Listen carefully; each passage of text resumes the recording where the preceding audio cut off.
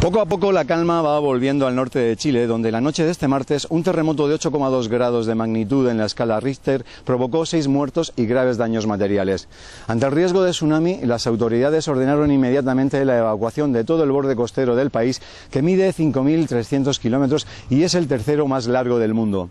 En Iquique, Arica y Alto Hospicio, la población huyó hacia las partes altas de la ciudad para ponerse a salvo de un tsunami como el que el 27 de febrero de 2010 disparó el número de víctimas mortales que minutos antes había ocasionado un fortísimo terremoto.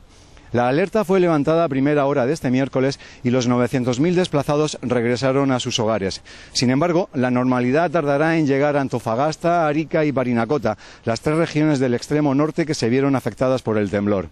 La presidenta Michelle Bachelet suspendió todas las actividades oficiales previstas para este miércoles y partió hacia la zona acompañada de varios ministros con el fin de conocer en terreno los daños que se han producido y supervisar las medidas de apoyo a la población.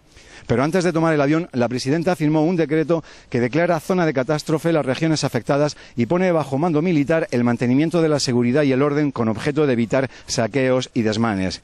En medio de constantes réplicas, los esfuerzos de las autoridades se centran en estos momentos en restablecer los servicios básicos y reparar los caminos que han quedado cortados por el desprendimiento de rocas, mientras que la población intenta a duras penas recuperar el ritmo de vida cotidiano.